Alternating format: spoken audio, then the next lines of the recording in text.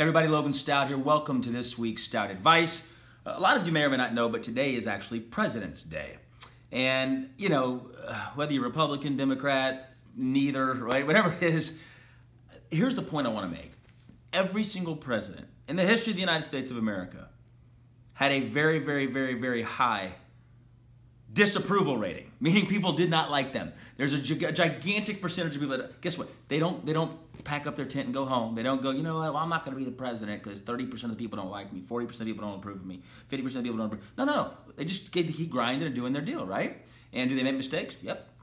Maybe some more than others, right? But the bottom line is this, is that on this day, the message I want to get across to you on Stat Advice is you can't allow the naysayers, the haters, you can't allow those people to keep you from going on what God put on your heart, on the mission that you're set off to accomplish. You can't allow those people to take you out of the game, right? And that's a huge lesson, because when you look at President Trump, President Obama, President Clinton, President Bush, you look at all of them, right? Go all the way down to Reagan, keep going.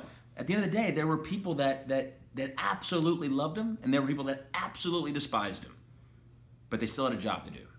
You still have a job to do, whether that's being a great husband, a great wife, being a great business leader, being a great athlete, whatever it is you do in life, go focus on what you can control. Control what you can control. And you're going to always have people, if you're doing something big enough, you're always going to have people that are hating on you. It's just part of the deal. So with that being said, thank you for joining us this week on Stat Advice.